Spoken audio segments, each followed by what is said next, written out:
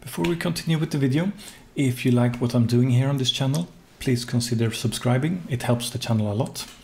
Anyway, let's get back to the video. Welcome to this new devlog for Project WHU.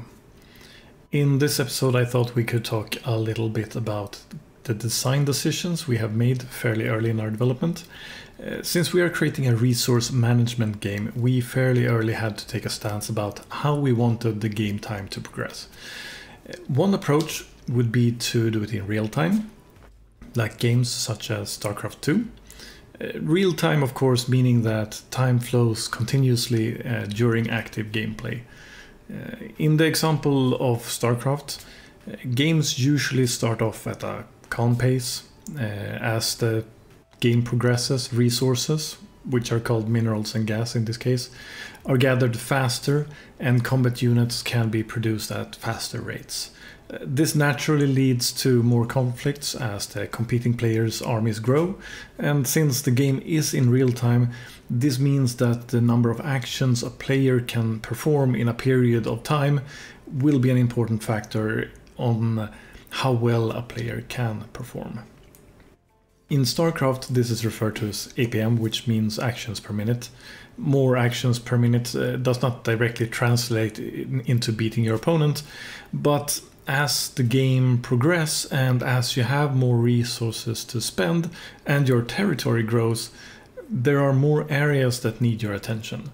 So to keep up with all of these aspects that need your attention, it requires you to be able to have enough APM, or some aspect of this will suffer.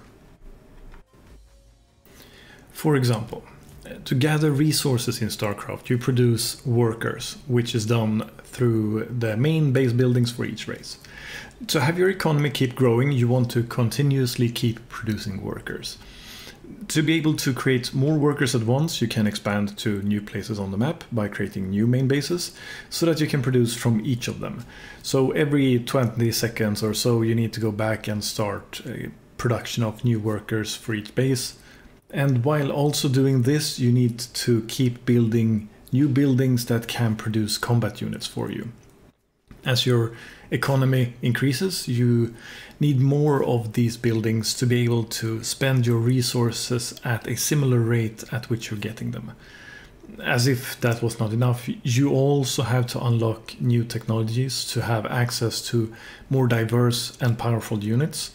So now you need to make sure that you do that as well when your economy allows it. Now, you might be thinking at this point, this sounds like a fair amount of things to keep track of already, but in addition to this, you also need to do other things. In addition to infrastructure obligations, you need to keep attention on your standing armies, make sure that they're fighting your opponent properly, keep them in proper locations to defend or attack. You may have to split up your armies to fight on multiple fronts. You may want to keep track of what your opponent is doing on the map and how they are doing technology-wise, so you need to scout regularly to have an idea of what you will be dealing with.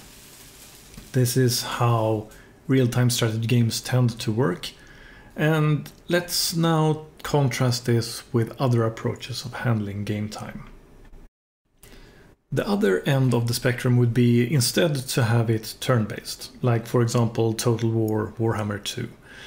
Here each player have the time to do everything they need or want to do during a turn, which is an unspecified amount of game time.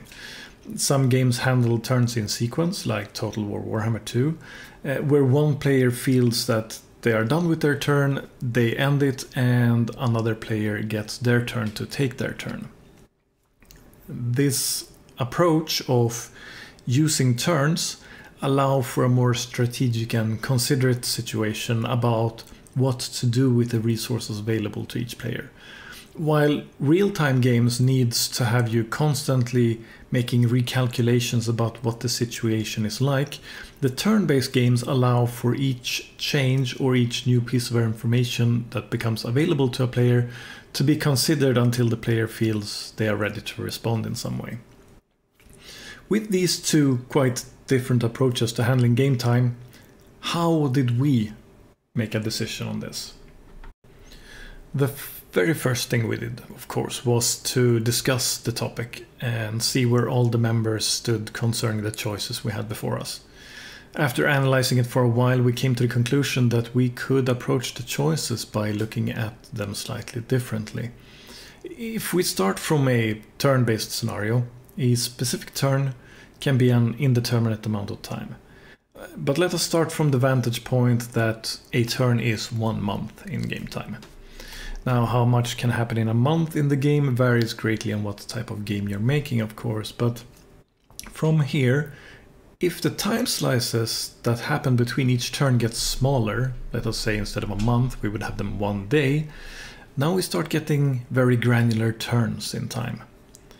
If we then in addition to this also remove that you do not have to confirm when each turn is over and let the game progress naturally, let us say every 1 second 1 turn would pass, now we suddenly have something that is real time again.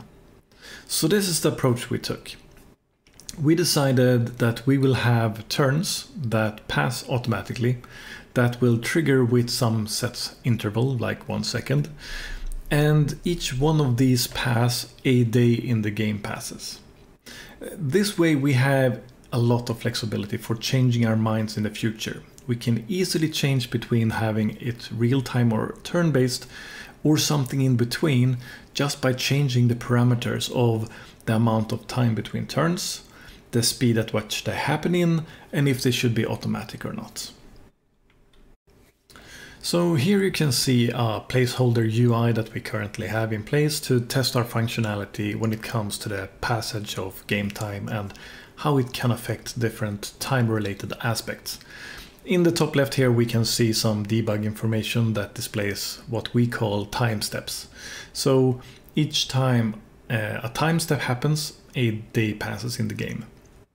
So all objects in the game that are somehow affected by time passing will then be affected by this.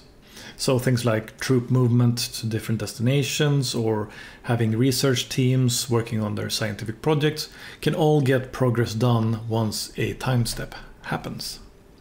So if we are to display this, we have a research screen here where we can start researching, and clicking on this plasma cannon we can see that progress is being done down here.